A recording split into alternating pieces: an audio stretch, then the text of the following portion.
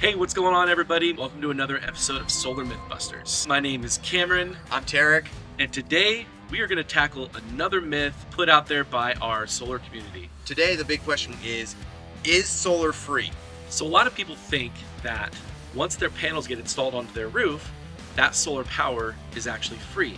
But what we're going to see here is that there are costs associated with that equipment. Thinking that solar energy is free is like thinking that the food that grows out of the ground is free, but somebody has to harvest and grow that food.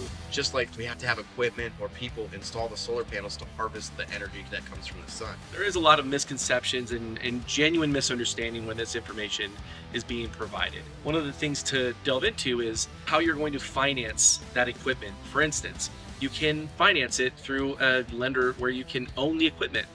You can also enter into what's called a power purchase agreement, or PPA, or lease.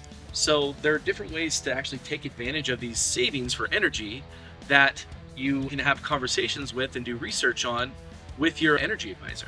Ask your energy advisor what the best options are for you and what's going to make the most sense for you when you're trying to get solar. So to sum it up, we can come to the conclusion that solar isn't completely free, although it can provide you substantial savings on your energy bill. Myth busted.